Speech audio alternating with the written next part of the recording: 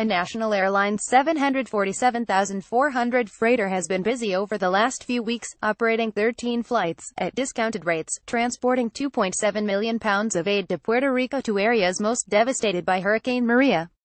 3 weeks after the hurricane passed over the island, conditions on the ground in Puerto Rico remain dire, leaving millions of U.S. citizens without food, water and power. In the immediate aftermath, airlift provided the critical link to save lives, but as the weeks drag on, the scope of the disaster is testing the capabilities of disaster relief organizations and state agencies.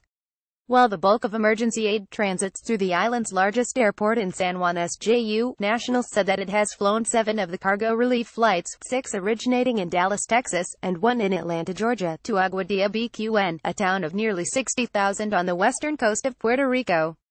The flights delivered more than 1.5 million pounds of food and supplies within 35 miles of some of the more cut-off areas of the island. While San Juan, Puerto Rico's capital, has received the bulk of aid supplies from private and governmental organizations, secondary cities like Aguadilla remain in states of emergency and are in desperate need of supplies.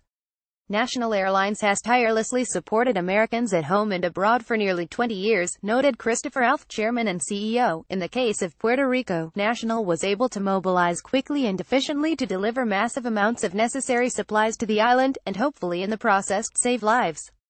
Alf also stressed that given the years of recovery ahead, the carrier was committed to staying involved in the island's recovery for as long as the process takes, like this post.